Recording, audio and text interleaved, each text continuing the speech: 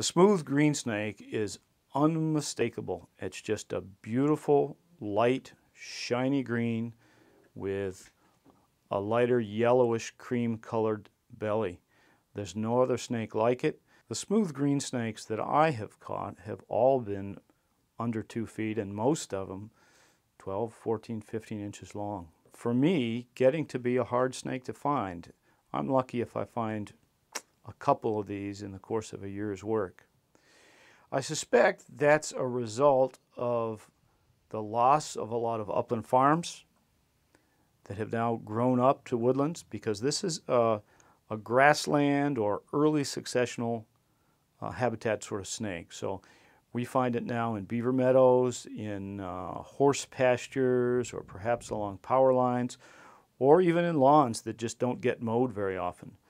But like most other snakes, lawnmowers are a threat, roads are a threat because they're warm and a good place, they think, to bask. And then this newer concern about the management of early successional habitat, because if that early successional habitat is either cropland or if it is baled, then that could be deadly to these snakes as well.